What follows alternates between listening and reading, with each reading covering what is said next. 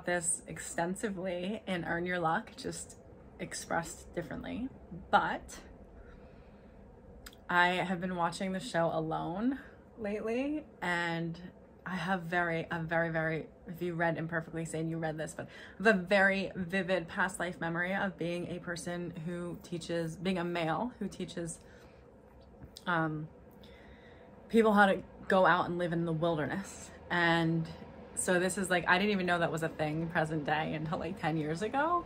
So I've been watching the show. I'm fascinated by it. My family has always been very like outdoorsy. It was just, that's just what we do. My son has like an insane garden. He wants to go to school for like, I mean, he can make anything. This morning I said, what's up with that compass? He's like, oh, I made it out of paracord or whatever. And he's 17. I mean, like, my family has always been on that tip.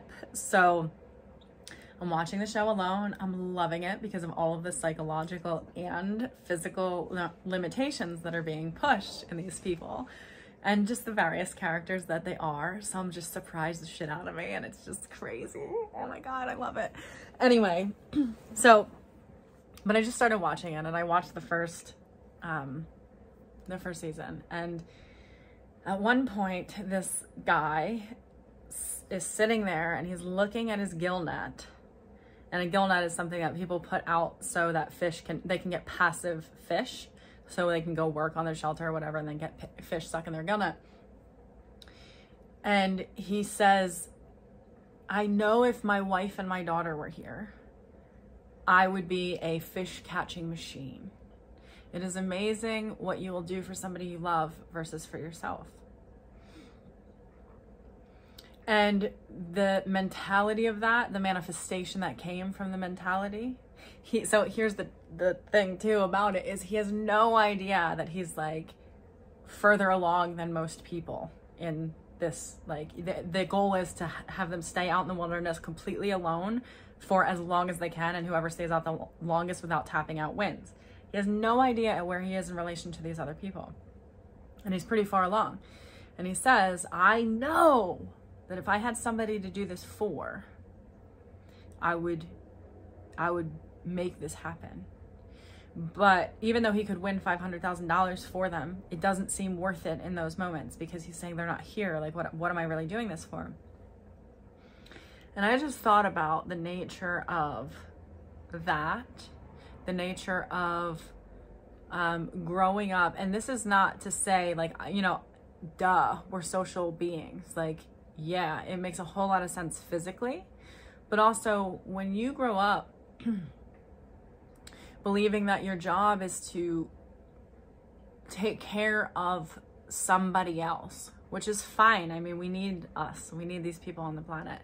But when you are not the somebody else also in the equation of who you need to take care of, right? When you are not aware of on a psyche and soul level that you are the body that you need to take care of, you are the other that you need to take care of.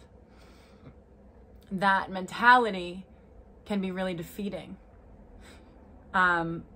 Because he's also saying he was aware that he would be able to create and manifest differently if he had somebody else to do it for. And that is the nature of codependency, in the sense that unless there is an external thing that is directly benefiting from us, we would rather starve than take care of ourselves. And I don't know if this is because some of us were raised, you know, I think codependency can actually create this, where like, if you do things for your children that they can do for themselves, right? Where you're like, I want to ease their suffering, so I want to like do all of these things for them that they could do themselves. They don't know when to pick up the fork and eat. They don't know what their own rhythms say because they've never had to get into rhythm, right? So there is this tendency when I watched him, and I'm thinking, oh my God, you're so far along. And like, if you knew you could manifest differently, then, and he said, like, I'm going to use this script to like keep going. Like I'm going to say, like, I'm doing this for as if they were here, which is great. But the nature of the gap between, because there's other people who are like, oh dude, yeah, I'm totally self-full in here, and I'm gonna manifest what I need, period, because that's a natural order of things. It's just the natural order of things. I could see his negating of his own self in that moment. And I mean, that's, you know, this is my experience of it. Maybe that's not true, but that's what the codependent does. We go, oh, you know, if I don't have anybody to do this for, if I don't have anybody to need me, then I don't need this body. I don't need myself. I don't need any of this. I don't need to have this experience anymore, right? Instead of being in a place of wanting to have the experience and being a person who can step to the resources to fulfill our needs, we go, well, I just don't even, I don't even want to get out of bed and get myself water. Because if nobody needs me, if I'm not needed, then I'm not wanted, then I'm unworthy, and then I'm nothing, right? And then we don't manifest for ourselves. And that was always a thing I used to say, I can manifest for anybody. Like the people I work with, like crazy shit happens to them. And I'm like, why is it that I could be in an alignment for them and with them in that way that I can manifest for them, and it's not necessarily symbolically doing the same exact thing for me? Like I'm not equally benefiting from that manifestation. When in a way, I know obviously I am in the etheric world, but on the physical plane, I used to get really hung up on like, how is that happening when like it's not necessarily happening for me? And in a weird way, now I see like I am the center point of that. It was happening for me, even though it was happening through my clients and for my clients. It was actually happening in my direction, in my awareness. So that's pretty cool because that shows you a lot of possibility. But I just want to say that if you're sitting back going, I know I can manifest if somebody needed me to, and you're negating wanting yourself in the process because you go, there's no point to doing any of this if like nobody needs me. You came into the planet as a wanting being. You came into the planet wanting to come. You weren't necessarily needed on the planet.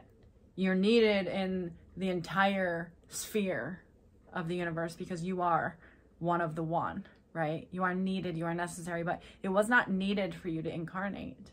That was a wanting. And a lot of us lose that and are learning to relate to people only through needs and only through meeting needs and having needs met. So I just want you to say that there's two ends of the spectrum. There's the one end where there's the father that goes, if my child was here, I would be able to manifest any of this. And then there's the other end where the child is going, I never learned to fish. I never learned to do any of this because the whole time, you know, you were trying to create something for me instead of creating it for yourself and showing me what you created for yourself so that I could learn to create for myself, right? So just be aware, that's all. Just be aware that the codependent is probably going to be the person sitting on the edge of the river looking at an empty net going, if I had somebody to need me to find fish, I could find fish. But because I don't value my own self, there's not really a point to me finding fish here, right? And that is disordered. Because you can see, if you watch the show alone, all these other people who are like, not saying that that dude was disordered. Oh my God, he was like my favorite, to be honest. But there's other people who feel self-fulfilled, self-sufficient. They feel one with the land. They feel supported by the land. And I think that's the inner work of this process, right? Is to change the inner territory in a way in which we are resourced and resourceful, and we are resource, right? And that we do it because we are wanting to be where we are instead of because somebody needs us to be what they need us to be for some reason, right? Totally different energy. Even when he said it, he was like, I'm going to use this thought to like catch more fish, which was great. But just even needing the thought was so interesting to me because it's so familiar to me, right? So get out of water, or get out of bed, get yourself water, like care about yourself. Even when it appears that the external world is telling you that you need to be fixed, you don't have to believe I need to be fixed because they're telling me that, or I need to fix this situation. Just care about yourself, care about your situation, right? Care, and don't rely on somebody else to care for you to determine whether you are worthy of being cared about. Because like I always say, self-love and self-care are very often in our culture perpetuated by a self-hate, which is trying to fix the self instead of actually care for the self. So there's that. All right, I hope this makes sense. Bye, guys.